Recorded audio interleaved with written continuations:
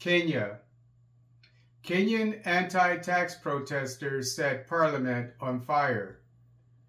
Sections of the Kenyan parliament in the capital Nairobi were set on fire by anti-tax protesters on Tuesday, June 25, 2024, after they breached a wall of police sent to protect the building. The police eventually were able to expel the protesters from the building, employing tear gas and firing live rounds. Lawmakers, some of whom barricaded themselves in the basement, were evacuated through underground tunnels. The MPs had just passed the controversial bill to raise taxes by a vote of 195 to 106. The nearby office of the Nairobi governor, who is a member of President William Ruto's Kenya Kwanza Alliance ruling party, was also set ablaze before the police were able to extinguish it with water cannons used for riot control. According to AP, demonstrators also torched the Kenya Kwanza Alliance offices in the city of Embu in central Kenya.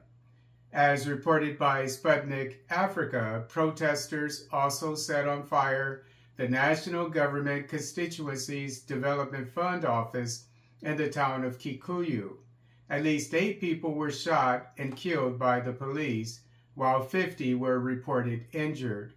The Kenya Human Rights Commission showed a video of the police shooting live rounds at demonstrators and called for Ruto to issue an order for the police to stop the killings. Several prominent social media personalities were reportedly abducted in the wee hours of the night just hours before the protests. The Kenya Human Rights Commission claims the abductions were, quote, conducted by police officers in civilian clothes and unmarked cars, unquote. The Gen Z protests began last week to oppose proposed taxes on items like fuel, basic foods, and other necessities to raise an additional $2.7 billion to reduce the deficit, although a third of the country lives in poverty. Kenya also has a foreign debt of $45.5 billion against the backdrop of a weakening national currency, thus making the payments on the debt more expensive.